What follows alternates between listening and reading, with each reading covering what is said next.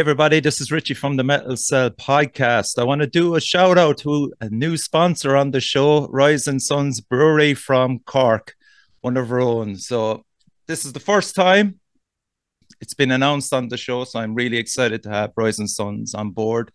And if any of you don't know what happened, it's just a conversation with Benny, and he is a real passionate fan of music in general. And I pitched him the show, told him what I was doing, and he was really enthusiastic about it. So we had a discussion about it and just kind of outlined both our ideas for where the show is going.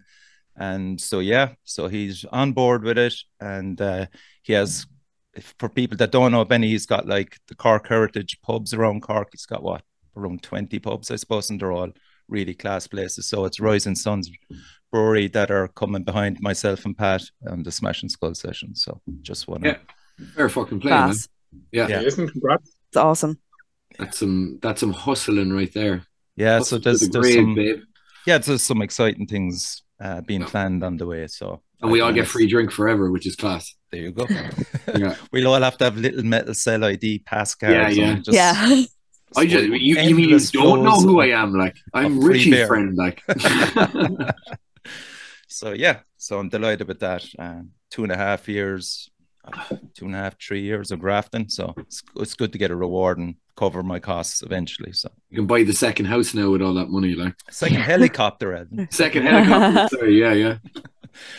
I'm just back from Damnation. Will I talk about that, or do you want to talk about a few other things? Let's hear the Damnation report. Yeah. So Friday we went across to see Night of Salvation.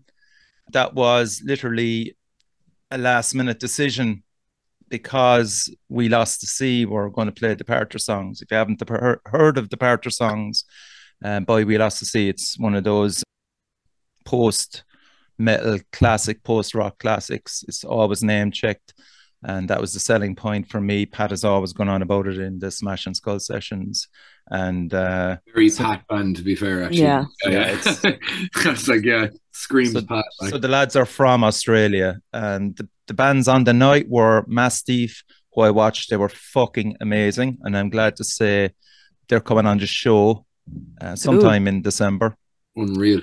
Yeah, Pupil Slicer, seen them. Fucking amazing band. Everyone loves Pupil Slicer. Everyone loves Pupil Slicer. Pupil Slicer are sick. Yeah, I don't know. I've seen them twice now, and it's just the type of music that, I mean, there's nothing to fault for them as a band in delivery and stuff, but they're not my cup of tea. But they went down a storm. They're really, really good live, but just they're making waves, man. They are, yeah.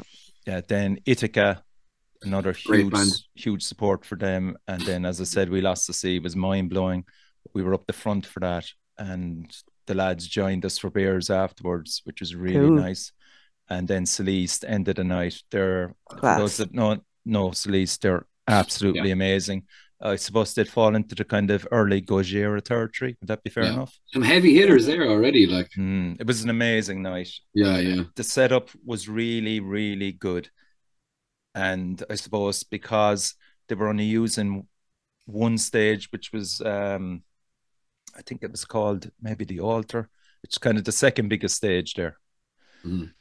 What was the arena setup like then, Richie? Because you've been to Damnation before, haven't you, in Leeds? No, that's Danielle. Yeah, I was in Leeds, yeah. It was, like, as they were saying, Danielle, it was always a bit of a nightmare trying to get around the place, wasn't it? It was. Not with this. Yeah. The lads said it was way easier this year compared to last year. Yeah. The venue itself, just to give you an idea, I don't think you could actually walk there. From where, though? If you were next door, you could definitely walk. You'd need to be kind of maybe at the Trafford Centre where we were, where there's a few hotels, and that walk was 30 minutes. But going back, it could be a bit scary because it's in the middle of an industrial estate. So it's really, really out there on its own. There's no food venues or shops nearby.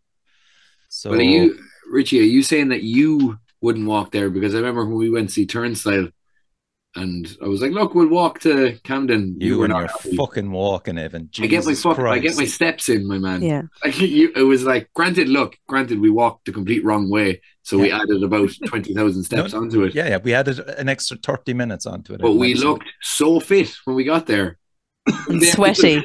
The exercise for the week was done. That was before we even saw Turnstile. Like, look, it's just it's different when you get older. Like me and Richie have only so many steps left. Like it's a countdown of steps. Like my fucking runners had tongues hanging out of them, Joe, when we arrived eventually. Shouldn't have brought shit shoes. So,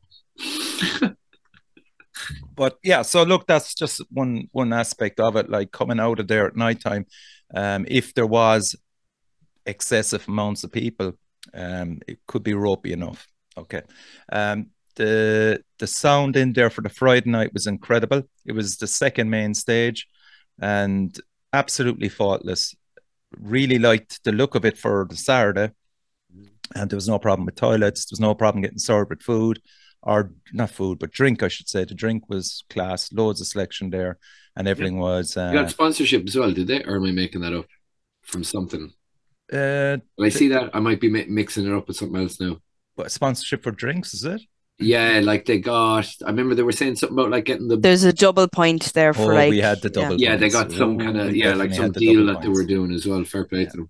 So the whole night was absolutely amazing. I couldn't fault that was the Friday night. Then the Saturday, then, of course, you have an extra 4,000 people coming in there. Yeah. I'm guessing there was roughly 2,000 Friday night. There mightn't have been, but it was close. We met Gavin, top dude. He was flying around the place. There was no problem. You could get a photograph with him, a chat. He was really, really nice about everything for anybody that needed help or just to bug him for a picture even. I met the Razor Sharp Death Blizzard lads there as well. Cool. Yeah, it was really nice. That was Friday night. So then Saturday we arrived because I wanted to see Brew at 1 o'clock, and there was a massive change in just the size of the crowd going in there. It was just like, wow. So we got to see Brew in the ice, I call it the eyesore stage, which is the smallest stage, and we were just blasted out of it the whole time by strobes. Oh my fucking god, it was mental. Look, basically I just stared at my feet for most of that show. Was it that like literally that much strobe that you like it was just ridiculous? I heard that. Look, the band could have been asking for that. I don't know.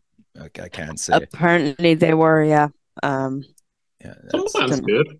You know, I remember seeing the Strokes actually, and they did it, and it was incredibly off-putting. Like it was just really hard to enjoy the gig. And was that for every song, Joe?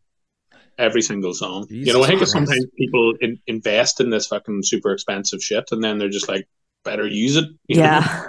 Strobes like this, like. But again, you know, the weather was shit on Saturday, which didn't help matters either.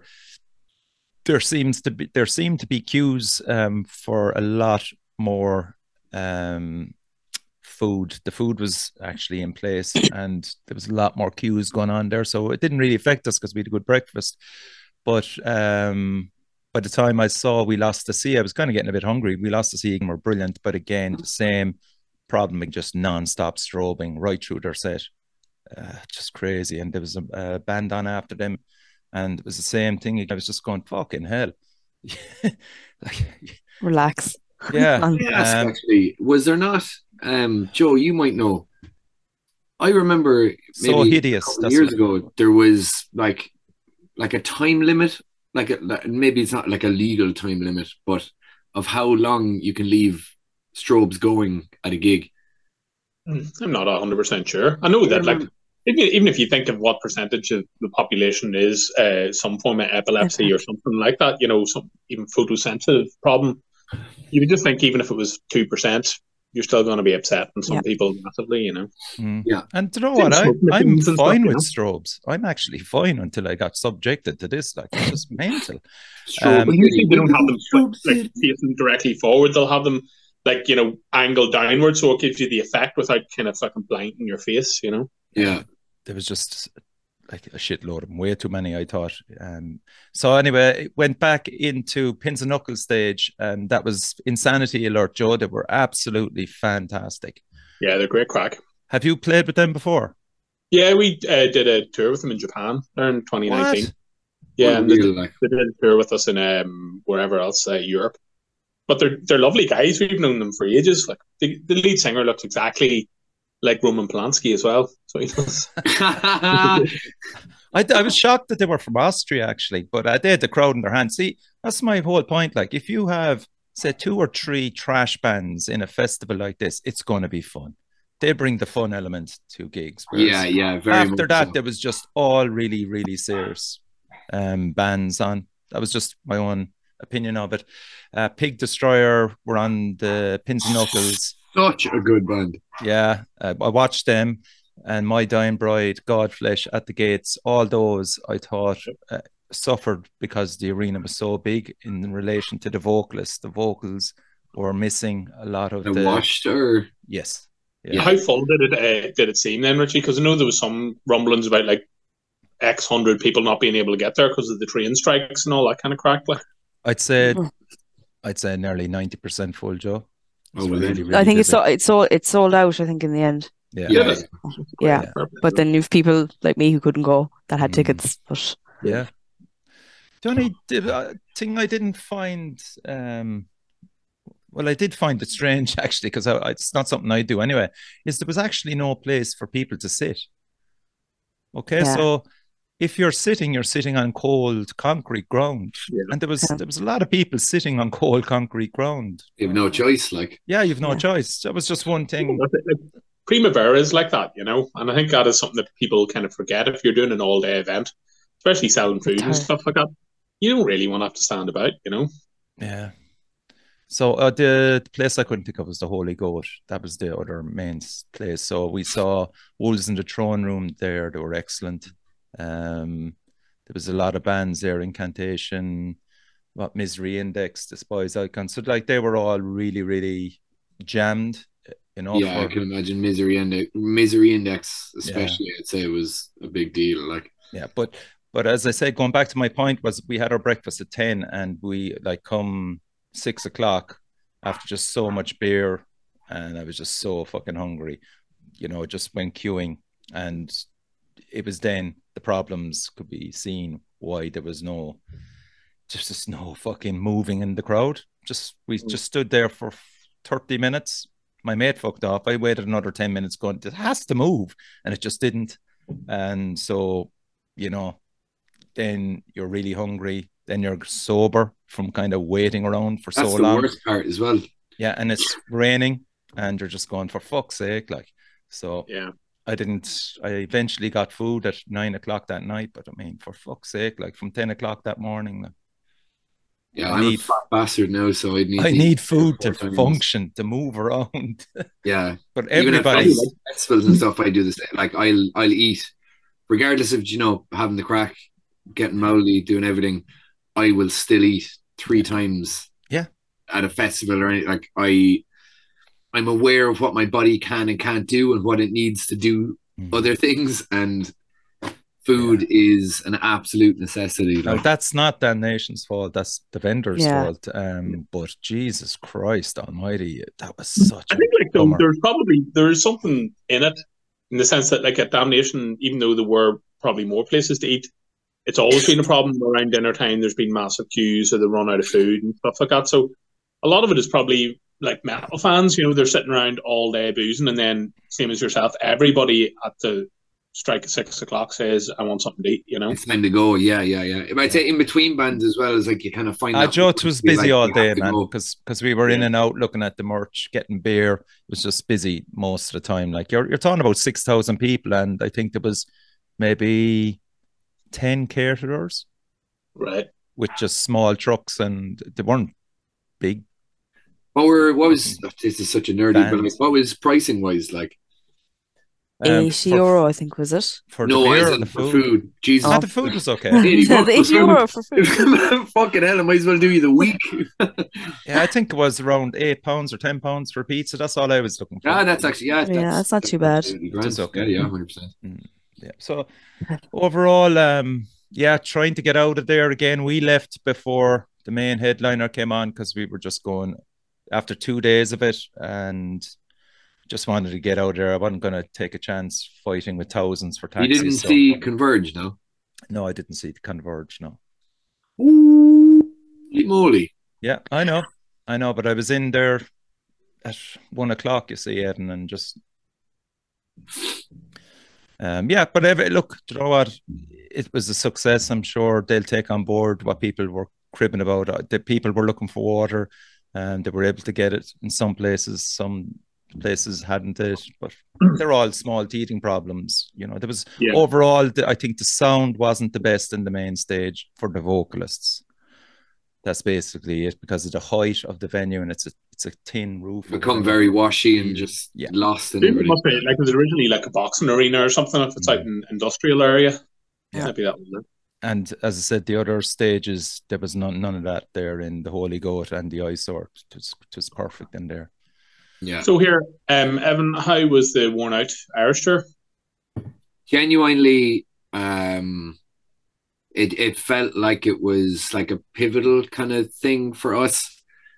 Like it was absolutely fantastic, to be honest. Every single gig, we had great crowds. It's what, like, how do I describe it now? It was just one of those things that, like, we'll say pre and post COVID, like all the work that we had done during COVID and then Waste coming out and the build up and like the last year that we've had, like coming with this tour was just like we were fucking beaming every single night.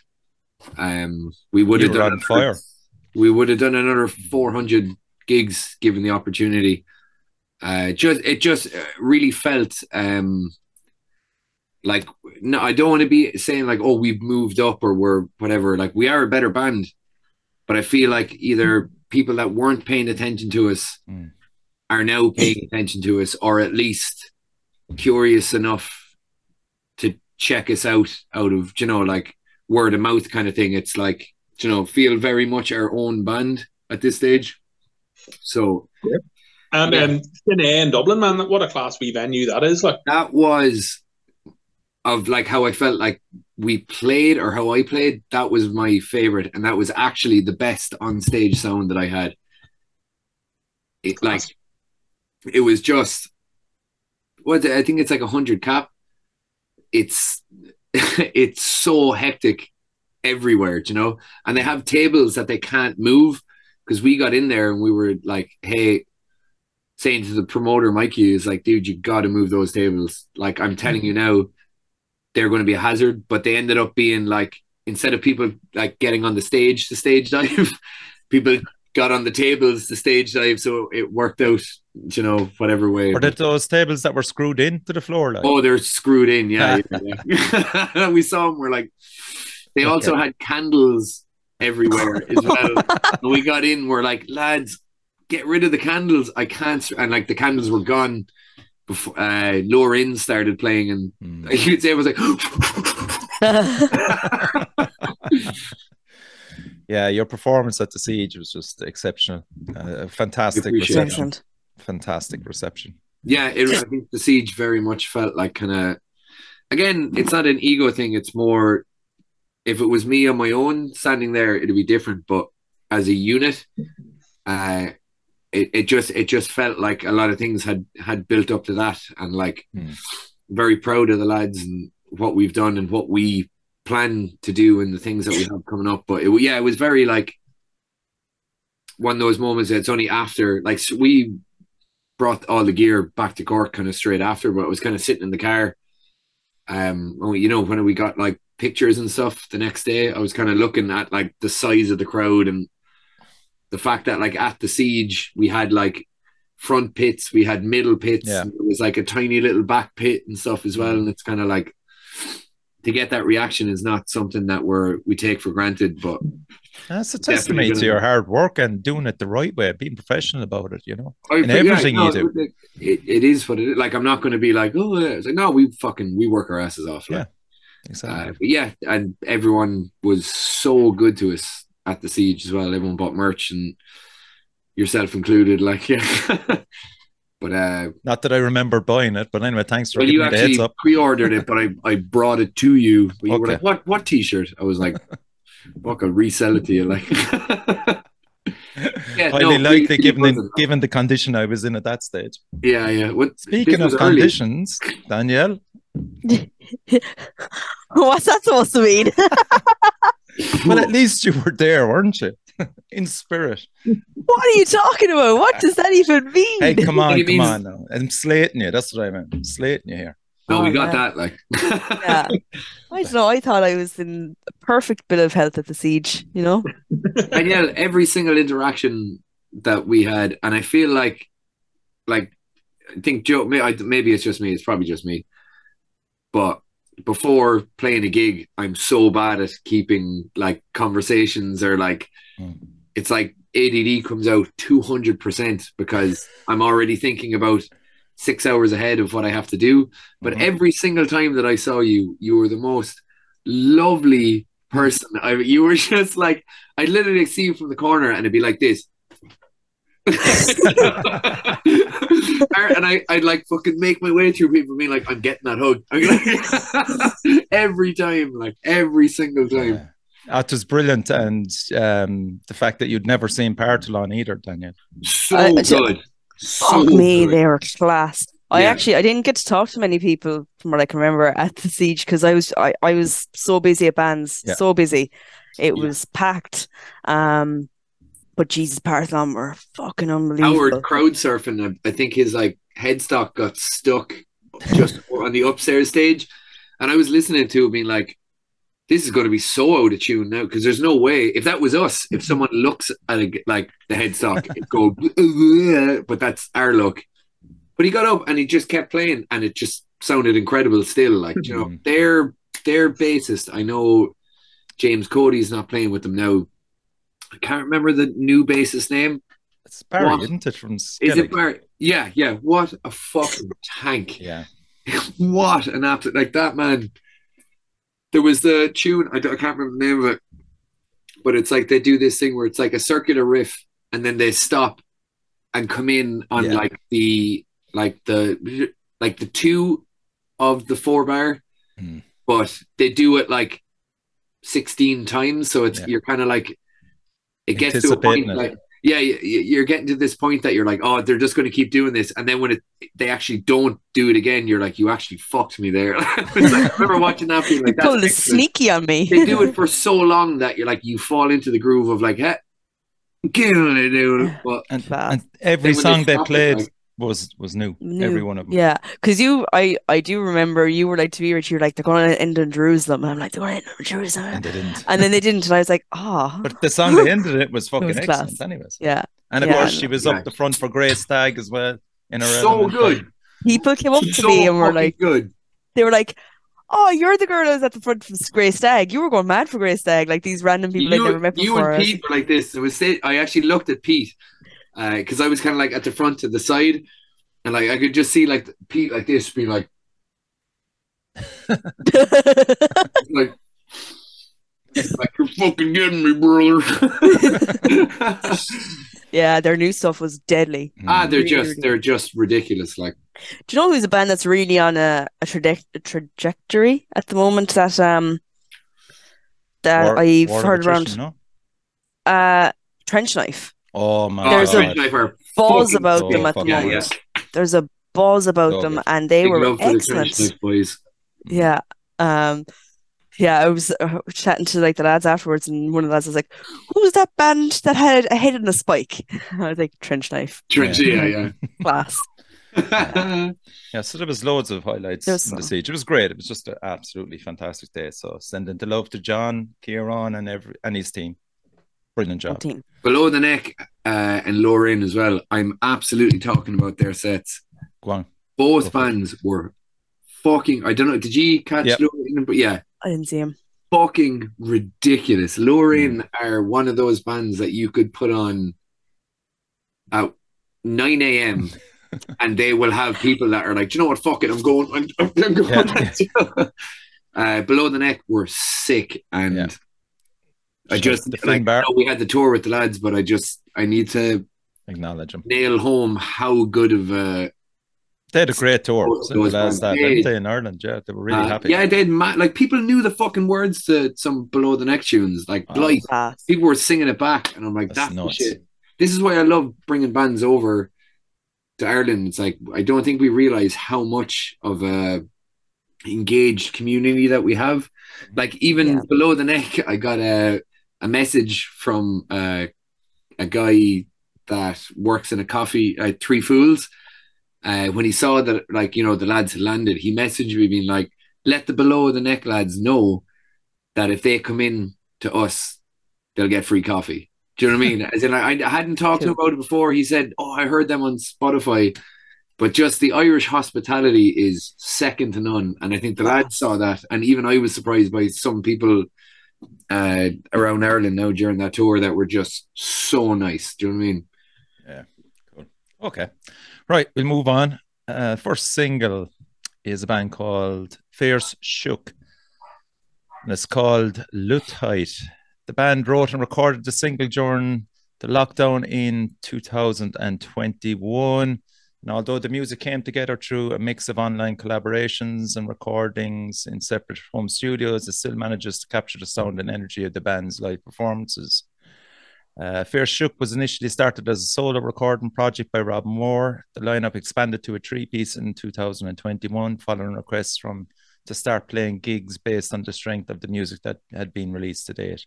So Owen, Ozzy, and Rob worked together for years writing and recording material before COVID, I suppose. So they would describe themselves as a punk band in the sense that they're working independently within the constraints, giving whether it's time or money or to create music that we want to hear.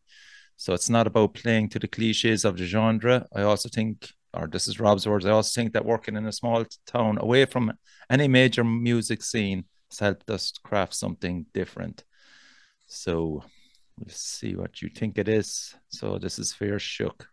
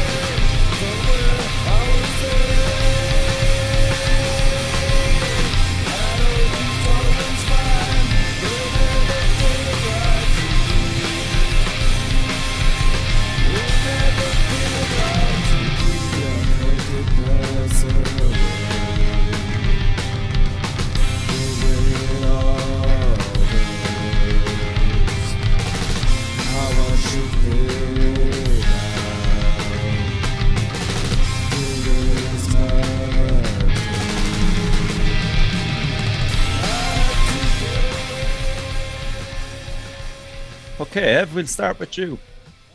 I think the first thing, like even reading the EPK will say that said, like, you know, the small town thing, there is like musically, instrumentally, so down my alley for a lot of stuff. Like, you know, you get like the Curb Dog vibe, Laminate, that used to be a band in Ireland that were incredible.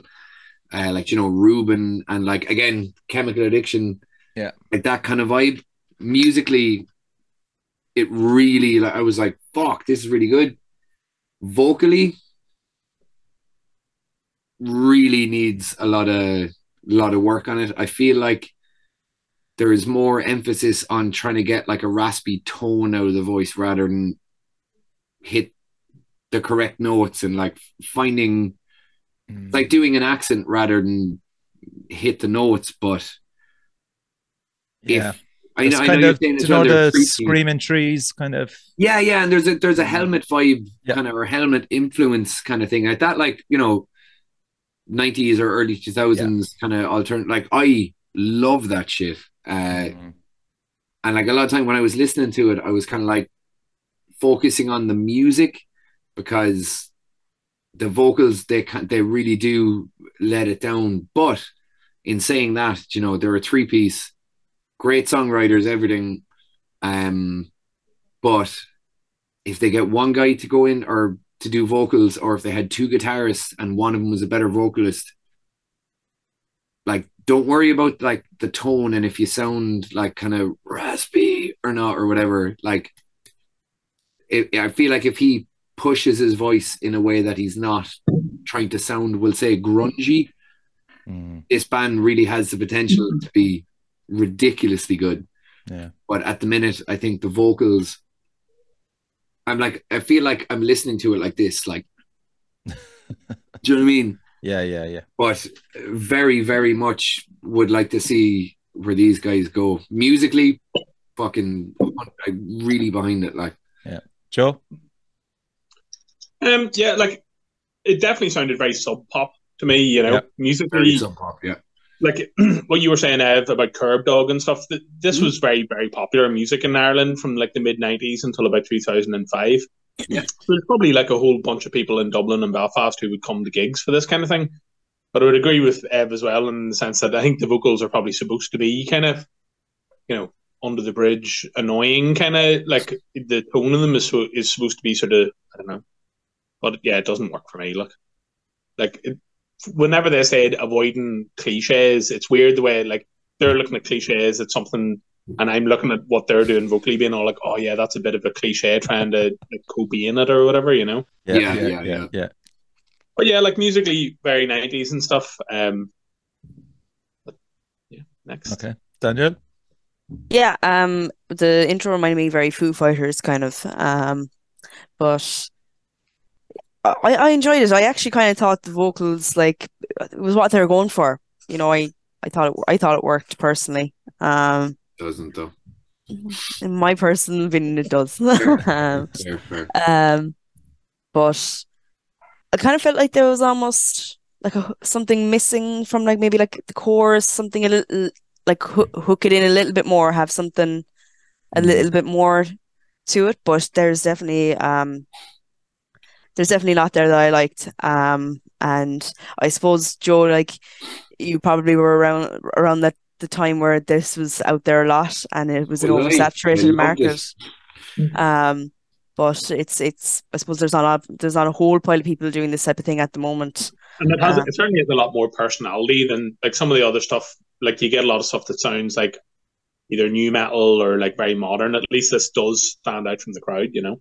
I really can't stress enough how I feel like if these guys like kind of hone things in, I feel like they could be like if they can get a really good chorus in there as well. Yeah. You know, like work on the melody itself. Because the musicianship is so there. Like it's nice to hear a track like that because I haven't heard something like that in a while. Yeah. You know, as you said, Chemical Addiction would be a good bar to they'd be a great support for yes, there you go. Addiction. And it's what about the name? Any thoughts on the name? Fear Shook. Well, everyone's going to say Fear Shite, aren't they? Realistically, like everyone's just going to say that. No, not really, but now that you mention it, I think sometimes like Irishism in like Fear Shook is good though. Yeah, I don't know. I think it's not. There's. I'm Fear Shook. Yeah.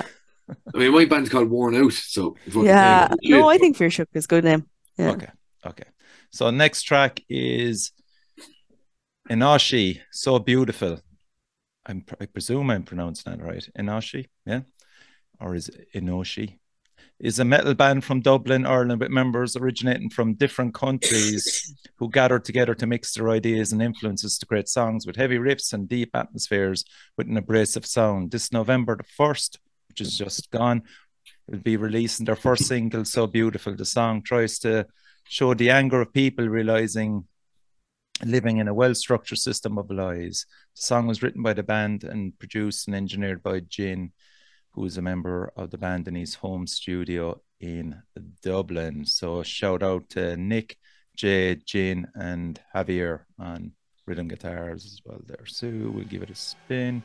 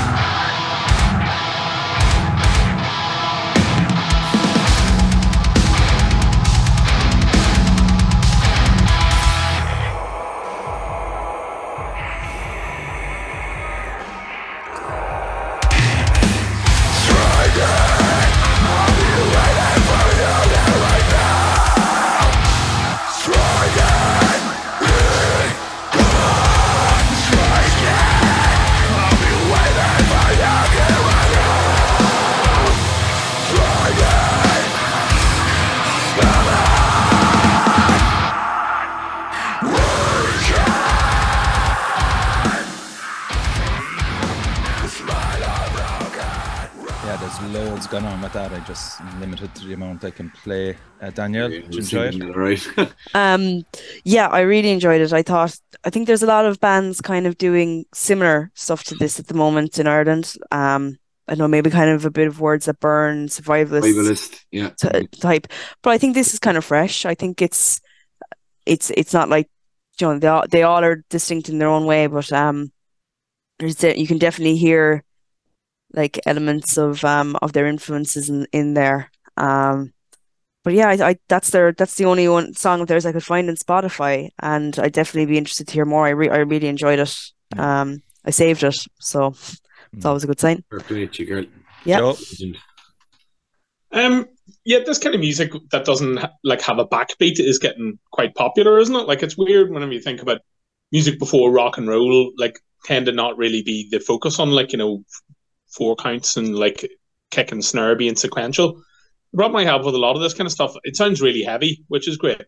But the singing, like, I've never heard a band doing this kind of thing who've had, you know, a totally different kind of singer. It always tends to be super aggro. And the other thing that I don't like about it is that a lot of the time, whenever the riff is just totally following the kick drum, you know, where there's only so many beats that you can do where it hasn't been done, because the riff tends to be like E, or like it'll be 2 or 3 notes, but the chugs are just following what the kick does. So I find it quite interchangeable, a lot of the music, you know. Yeah. So that's it. He has spoken. Okay, Evan. Yeah, like I guess, like, even to kind of work backwards on what Joe was saying, I understand the kick matching thing, but I guess with the kick matching thing is almost like the whole thing that keeps that tight is the, you know, the chicken neck shit. So it's like doom, diddly doom, doom, diddly doom. There is a lot of, like, there's only so many rhythms you can write and everything, but with this band, I think what they do, it's the recording sounds tight as fuck. Yeah.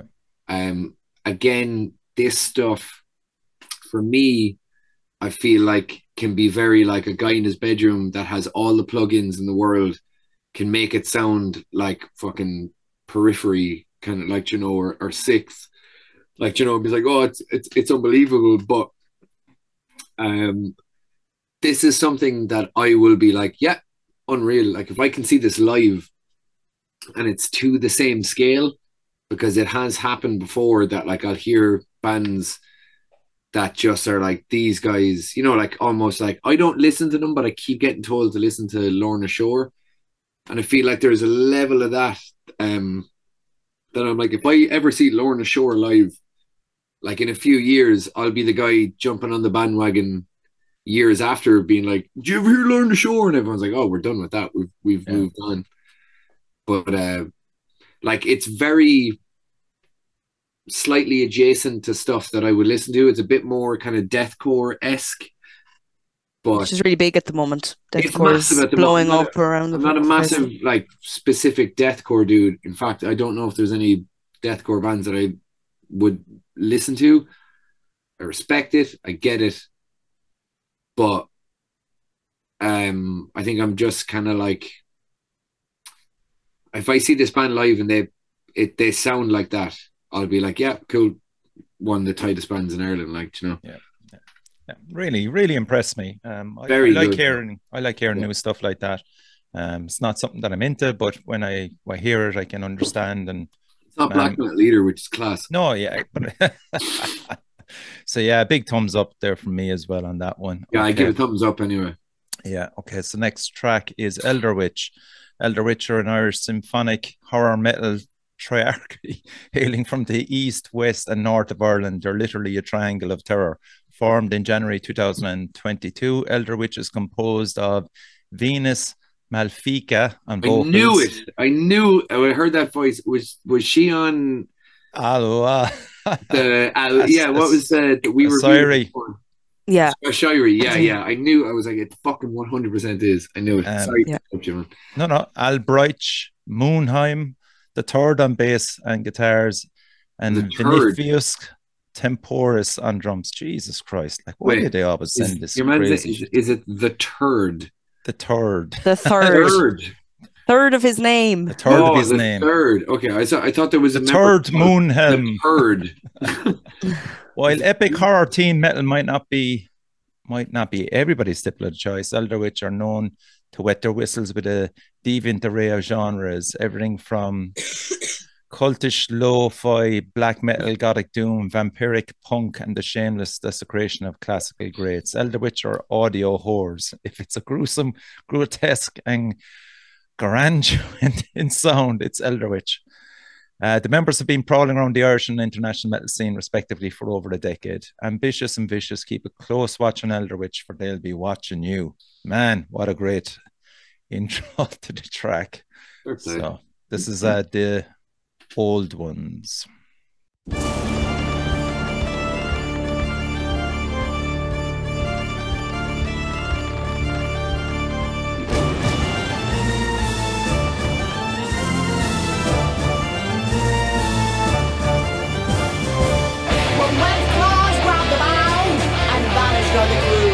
Then you'll believe in war bones, tall tales, some true. Stones who slumber deep, glory be eldritch horrors of the sea. Monstrous statue it washed ashore.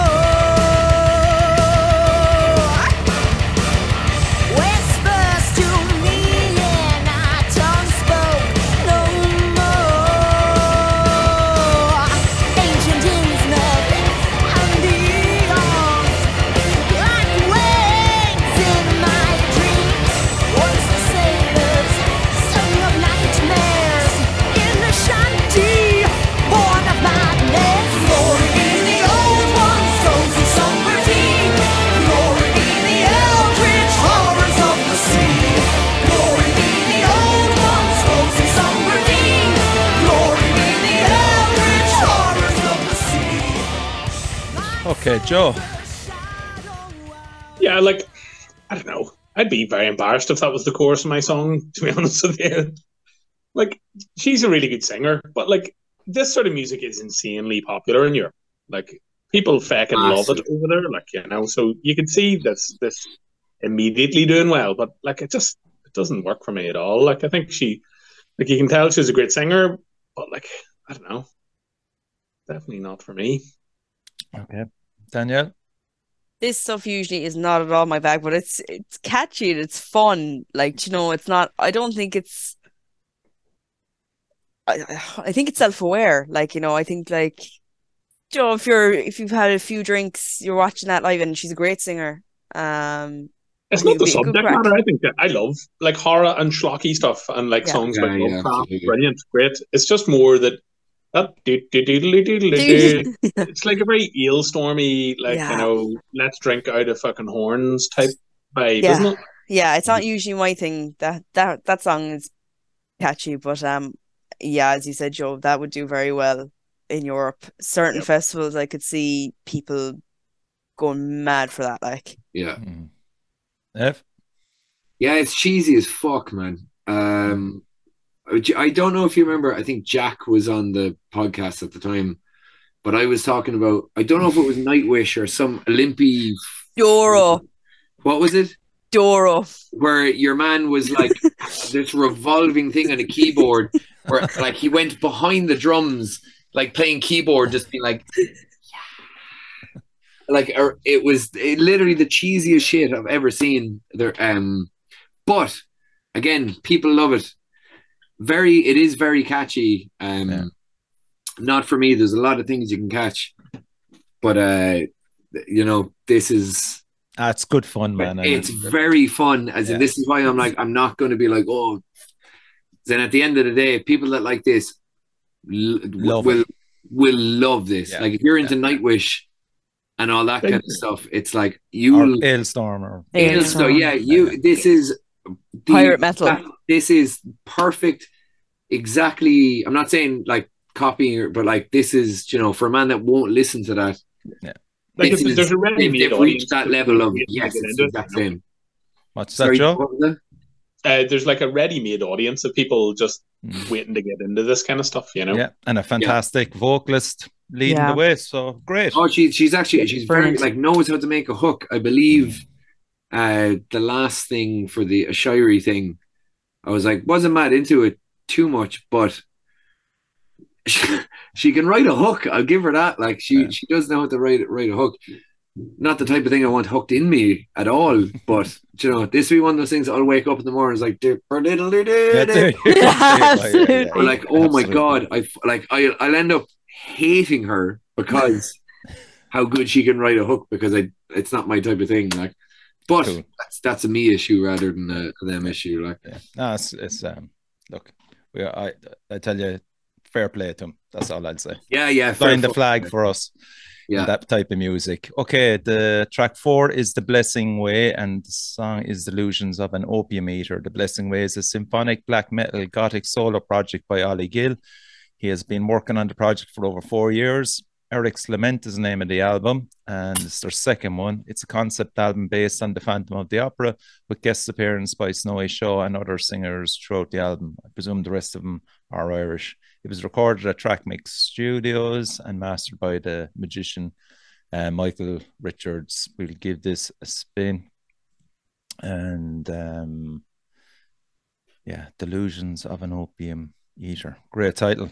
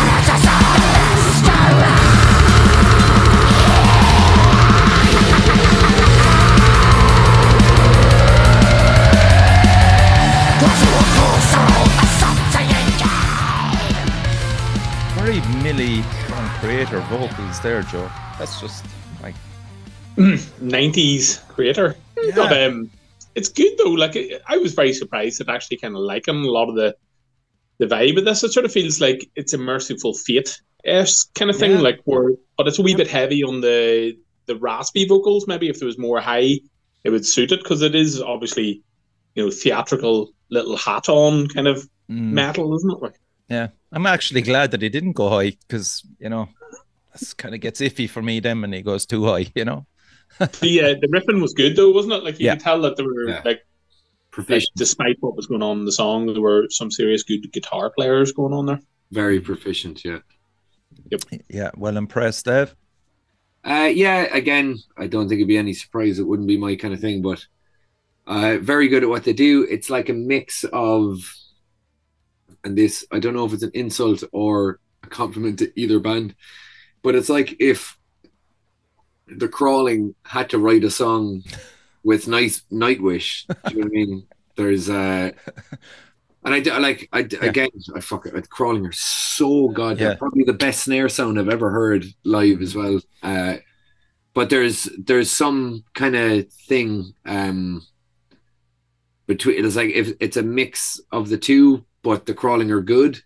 If that makes sense. Wouldn't be my thing, but again, I'm sure there's lads sitting there that are like, I can't believe you said that. Like, whatever. Yeah, very proficient players, and I know I say that all the time, but I can't stress enough how with me saying that, it's like I'm not shitting on someone like you can't write a song. It's like the song's not for me. I literally didn't ask to review songs, but no, you are. Danielle, here we are. Yeah. Friend of yours or acquaintance? Yeah, friend of mine. Yeah, I think it's so impressive that that's a solo project. So it's really, really impressive. There's a kind of an underground gothic kind of there's not really a lot of people playing to it, which is interesting. So I think that there'd be an audience for this. But he said he's not going to play it live. But I thought it was cool. This particular song actually reminded me of there's a song by Avenged Sevenfold, and they do it kind of an operatic kind of a thing called "A Little Piece of Heaven," and it's one of my favorite Avenged Sevenfold songs, and it reminded me of that. Yeah, that was pretty cool, really cool, and yeah, it's a long enough album as well. Like there's good. Is it like 13 tracks or something like that? Wow, Jesus, I'm looking forward to hearing it. I'll definitely be checking it out. I'm really impressed with it. Yeah. Like it's so hard when you're a solo artist just to kind of throw something out and not even be. Is he part of the scene? Like, does he know? Sorry, is Ollie part of the metal scene insofar as does he go to gigs and stuff, or is he just? He's based in Galway, like, so he'd be up there. He probably go to a few gigs up there, and they're on that. Yeah, we're playing on the 3rd of December if Ollie wants to come down with Doug, cool. Big thumbs up anyway. Richie, do you mind if just before we move on from reviews, I know I sent like a screenshot into the group. I believe the last forums that we did, I can't even remember what band it is, but one of the members like made a post on Facebook. Oh yeah. Giving out about what we said and sorry, I thought you meant you just sent it there. Okay, no. Yeah. I guess this is me just like saying, if you want to send a review in here, and this is not me being like a dickhead or some kind of hard ass, but if you're going to send your music in to be reviewed and not like what we say, then by all means keep your music up your own arse, because I don't see the point in trying to, like, we're not here to lick anyone's arse. Do you know what I mean? Like, but unfortunately, I got like screenshots sent, and I sent it to you. Yeah, can't reply. Not that we mind, but advice that I would give any band: if someone doesn't like your music, there is literally no band on the entire face of this earth that everybody is going to agree on. But if you're giving someone the option to review something and you want to make a bitch and moan because no one bent you over and told you how fucking amazing you are, by all means, fuck off. And I think that's the fairest way. I don't know if anyone else has a disagreement on that, but if you're going to send songs in to be reviewed and you don't like how they've been reviewed, well, look, man, you know, you have to. It's a natural thing. Like you don't like getting bad reviews, but at the same time, you're 100% correct. It's not. You don't have a God-given right for people to like your music, you know. So 100%, yeah. That's life, like, you know. Yeah. I think like, I'm not saying you have to take it, like, it's like, but I look, you know what, we're a little Facebook status about it, like. Oh yeah, I mean, fuck like, that, like. But I mean, look, we're always trying to be positive and trying to pick out the good elements. Now, if there's bad elements, they will be spotted, and you will call it out on it. But ultimately, why we're here is to promote your fucking band, talk about them, and get your band music played on the show. Okay, and I give it to the lads. They have no preconceptions about it.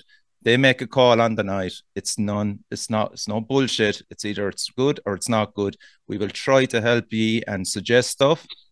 And after that, you know, just to fucking start bitching about us on Facebook. Richie, like this is an Irish like show, and it does have great reach. But like, it's not as if bands, like, if you got a bad review and crying, you wouldn't stop sending your album in for a review, would you? You'd just be exactly. Like, yeah. Like, and I think it's the same. If that band got a bad review from us and they were bitchy about it, like, go and make different music or appeal to someone else. I'm sure they're not fucking worried that, like, we don't like it, you know? So they were, that they made a big post about it. But anyway. Yeah, it was a member of, like, it was one of those things that I remember sending it to you. Yeah. I'm not, I don't even want to say what member of what band and what. Yeah, but look. No, leave it out. No, I won't. But like at the end of the day, it's one of those things. It's like, honestly, if you want to, like, the more you move up, there will be people that want to shit on you because you're doing good.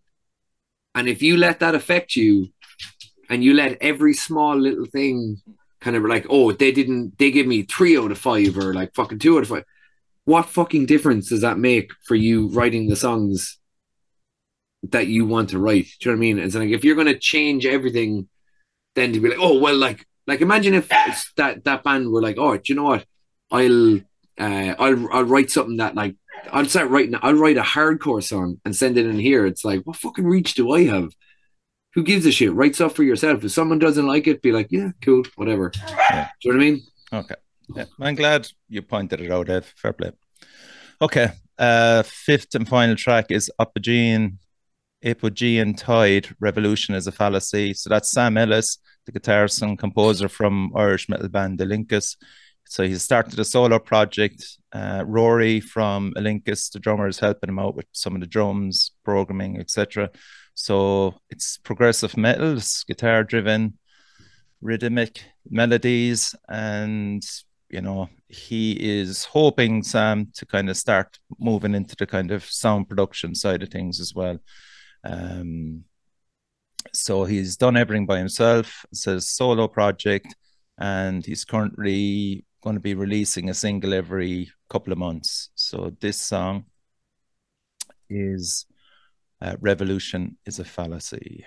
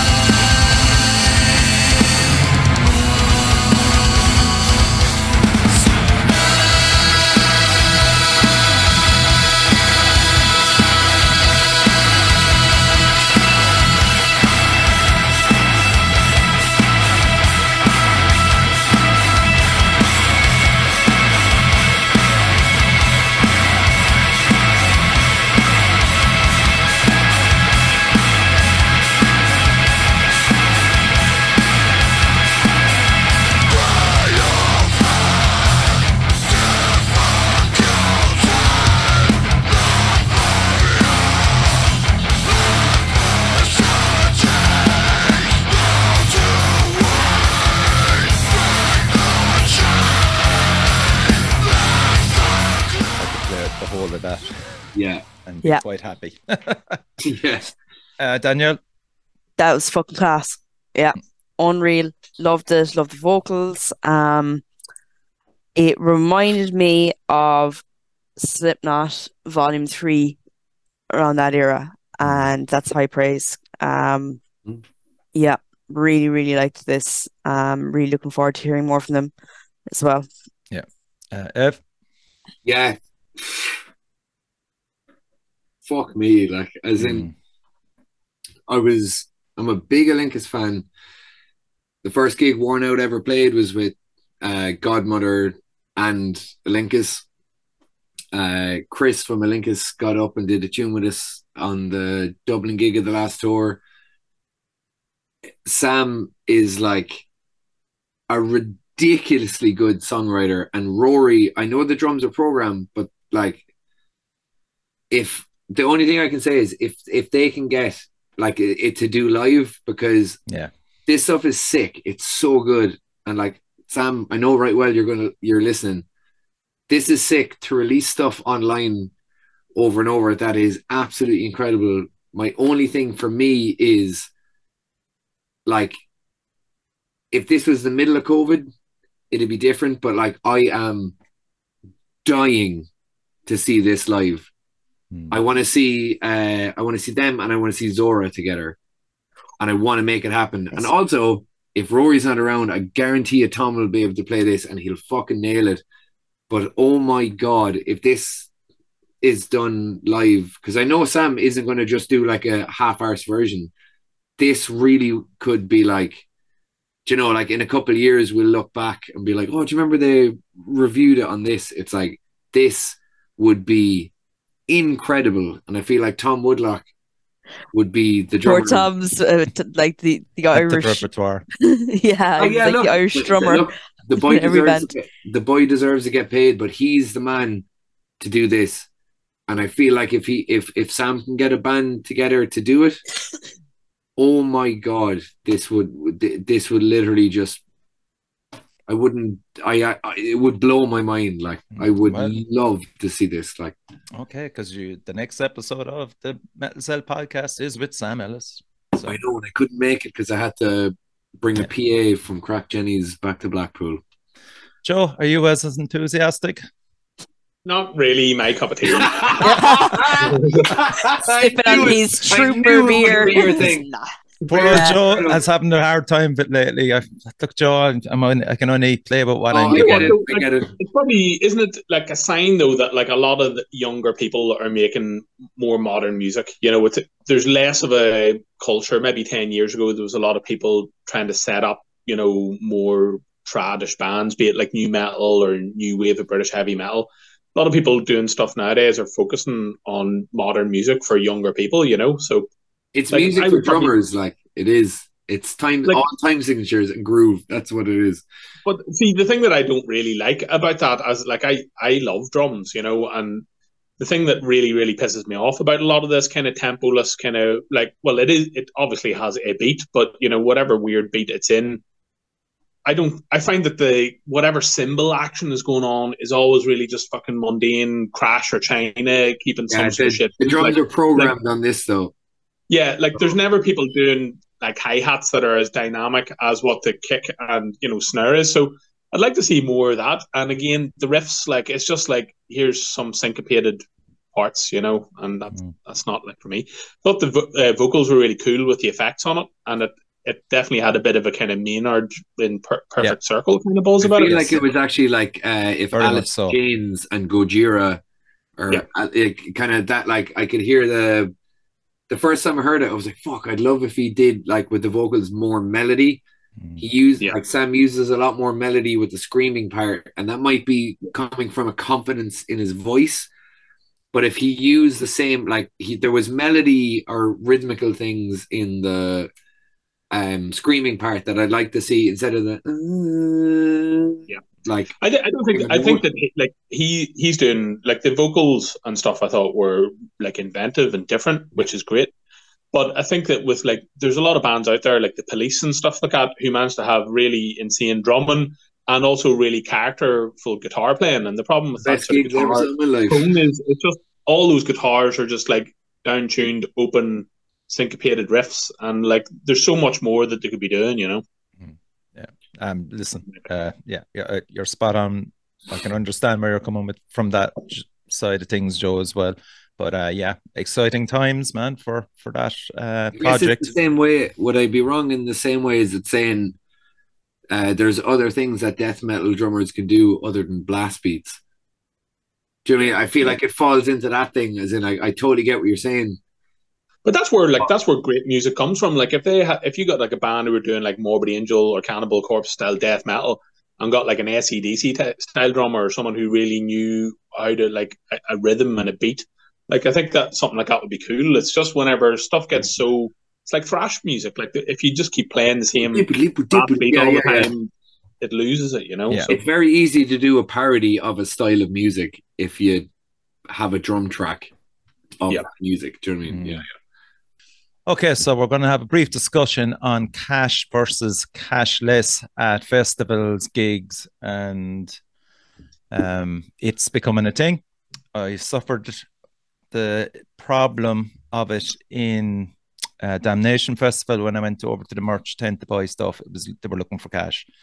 I also suffered at the Siege as well, when I joined the queue at the Siege to buy merch, and then word got through the queue, because there was quite a big queue at the time, that they were taking cash. So literally had to jump out of the queue, run up to the bar, and was only given £50 notes. So to be fair, the bar staff were pissed off.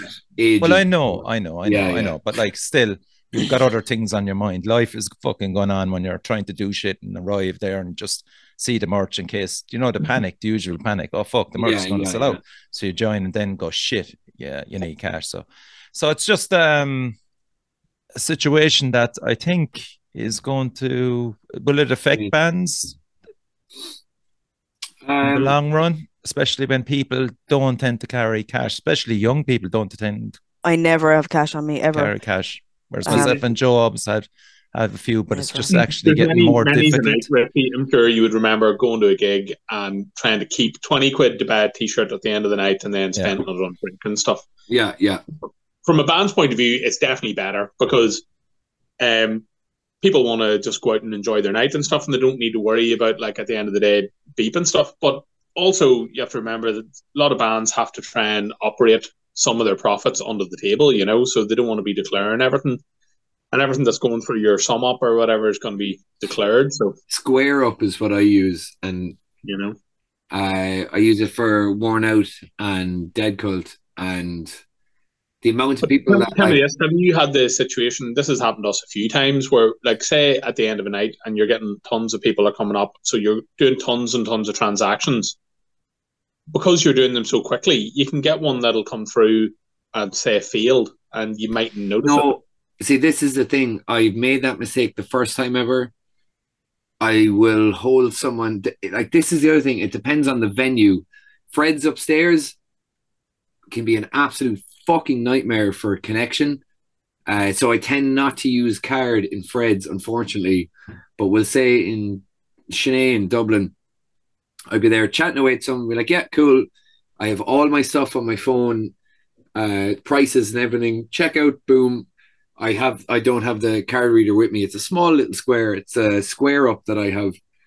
And someone just goes tap, and by the time you've said thank you so much, because we really appreciate it. It comes up approved, and I'm like, yeah, cool. I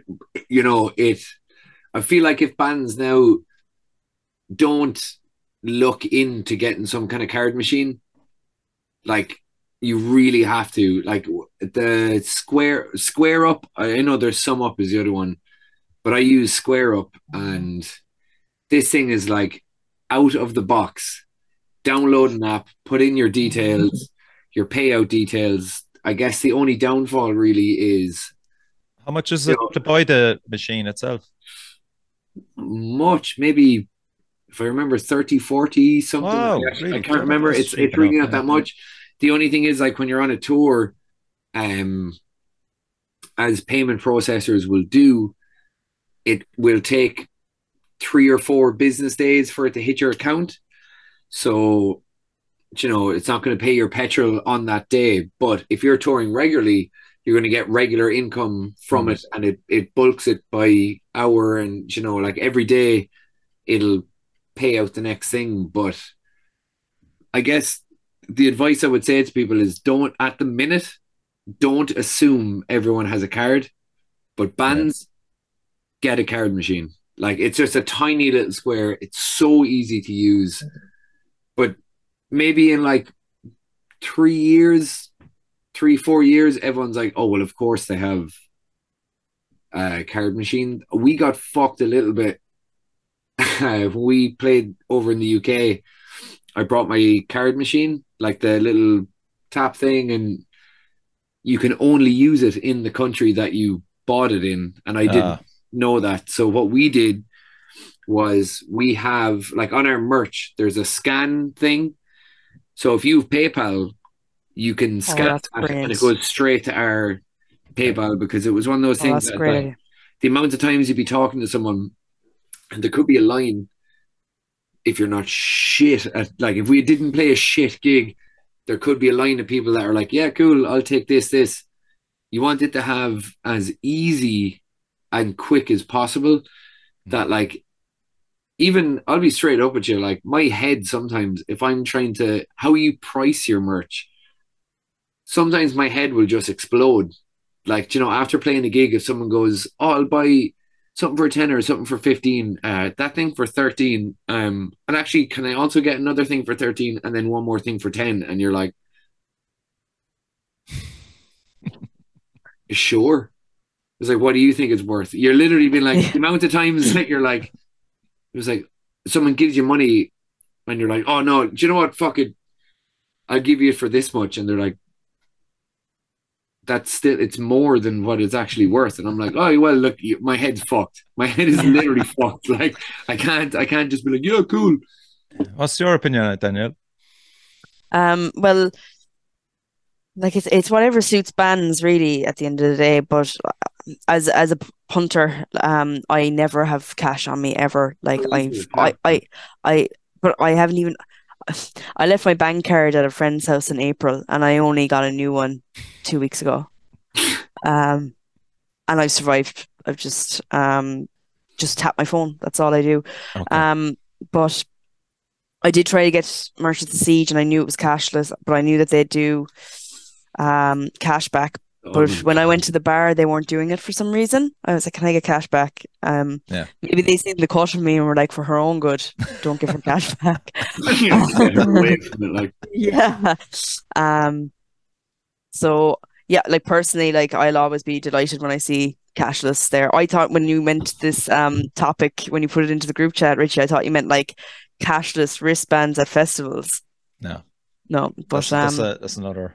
The tickets, another topic. The cash, like Joe. Yeah. I think they're both better though, like in the sense that like wristbands and being able to tap, all that stuff is way better than some festivals in Europe, like Grass Pop and stuff. You have to buy tokens, or like even smaller ones where you're like going up buying tokens, and it's a whole fucking rigmarole that you could do without, you know.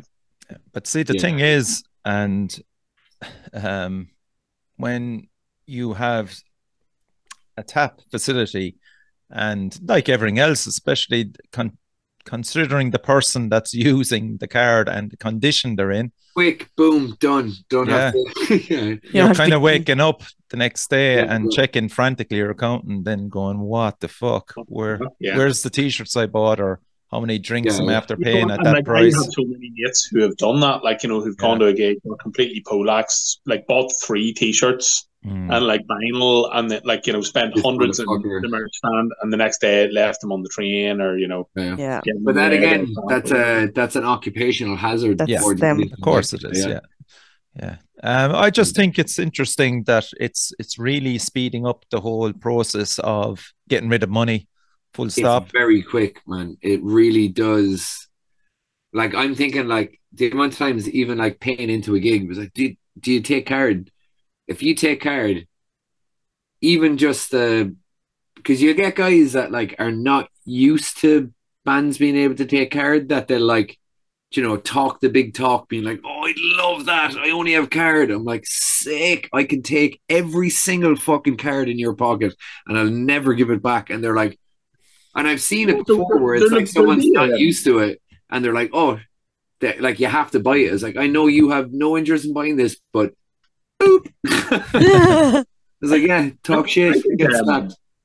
I think there'll end up being a backlash about it, you know, because as much as people find it like is going to be totally handy, bands in the long run are going to end up finding that they're making less money, you know, especially like bigger bands are having to end up reporting stuff where, like, bands on tour like Motorhead or whoever back in the day, a lot of their merch and stuff would just be going into the petrol tank or per diems for the crew and stuff like that. Stuff that you know, was never entering into the fucking tax system. Whereas like New York, whenever card became a big massive thing, everywhere took it, and then it went through a phase where loads of bars didn't want to take it because of the same thing. And you're getting bank charges for using your card as well. Yeah, but like, we'll say, oh, right, okay, I don't want to be giving out like fucking prices or whatever, but I think it was either Dublin or Cork, and it gives like the list because Siege was cash, but like, to be honest, with the amount that we sold for both those gigs, even on the card, like, if someone's going to give out about the like percentage that, well, square up is what I use, whatever, man. As in, like, yeah, not a bother. If it stops people doing this, being like, yeah, I'll pay for someone to not do that or like lie to me saying like, "Oh, I'll be back there in a second. I'll be back there in a second." You won't be back in a second. You tap, you're done, whether you remember it or not. Yeah. But look, I mean, I had the problem then with architects trying to get merch off them in Fred's upstairs because, as you said yourself, what? You Archives. absolutely 100% did not see architects. Survivalists. Archives. Yeah. There is no fucking way you saw architects in Fred's. I was like, oh, no way. Can I continue, please? Anyway, so I was trying to buy archive t-shirts in Fred's upstairs, and the lads were trying to use the tap system. I think they had the same setup as you, and of course there was no signal. And then they said, look, no hassle, why don't we just try PayPal? And that didn't fucking work either. So it's Fred's is actually cursed. It doesn't want anyone to make any money ever. So it's just something to remember in Fred's upstairs, that if you're a band, you won't get much of a signal up there. So I think in the end I had to go. Bouncer and Fred's actually owes me money for a fucking Dead Cult t-shirt. Yeah, I'm sure he'll listen to this now and be like, I'm sure Evan won't forget anyway. So no, I won't. I'll be there on the 26th. So you know. But Joe, would you rather have a roll of cash in your pocket going into a gig, or would you just have your card? From a punter point of view, card is probably handier, just because you know what it's like. Yes, sir. From a band point of view, I think you need to be flexible and be able to do both, because you will end up places where you don't have the internet or people have cash. So, and like as I said, there's so much of like that merch money. If it's in cash and bands have it on tour, they're going to be putting it into petrol and stuff like that, etc., etc. You know, so yeah, I don't know. I think all this stuff about cash disappearing, full stop, it's not going to happen. You know, people need it'll never happen. No, various reasons. As long as petrol stations take cash, it'll never happen. I hope it never happens because. But I think all the big festivals are kind of going that way now, where they prefer to be cashless. Picnic in Ireland I didn't fucking have cash once. Just throw it, tap on the card. Yeah, and we all saw where that fucking went with the guys, the vendors that were selling food. Yeah. I think they might have been from England or Northern Ireland, one or two, and they had the Irish prices up, yet they were charging English prices for the food. And people didn't know about it until the next day when they looked at their bank card, saw that they were charged £10 for a burger instead of €10. I'm just saying, it was probably a lot more than that, but. Yeah, I work for a payment processor as well, so it's like, there's so many ins and outs of things, but yeah. So for small gigs around town, bring some cash with you just in case. For the bigger venues, be sure. The bigger venues, the 3 arenas and all them, I would say the majority of them you'll be able to get your merch cashless. Part of the thing is, like, a lot of places that you be playing, regardless, like, people are arriving in taxis and stuff like that, and unless you're in a big city, or actually there's nowhere in Ireland the taxi drivers in Dublin or Belfast, neither of them will take card. You can pre-book them. They don't. You can pre-book, and that's it. Like the amount of times I've been like, can you, unless you're getting an Uber or something into town, if you're in Galway or a lot of places, you're paying cash for the taxis, and you're going to end up having cash about, like, you know. So, but I think that's a good reason why it's important for bands to have like items under £5. Like, if you can do lighters or can openers or anything like that people can throw shrapnel at, then great, like, you know. Yeah, be careful how you do if you're doing merch as well. Don't have shit for like €12, €13, because all you're going to do all night is run around looking for change, being like, going up to the bar, being like, oh, do you change for this? Then you're going to get shit mixed up. Fuck that. Okay, I hope that helped people that are watching and listening there. Thanks again, everybody, for coming on the show. Evan, Danielle, and Joe, much appreciated. Thanks, lads. And shout out again to our new sponsor. I won't be doing this at the end of the show, but shout out to our new sponsor again, Rising Sons Brewery in Cork, and crucially support your local metal scene. Thank you.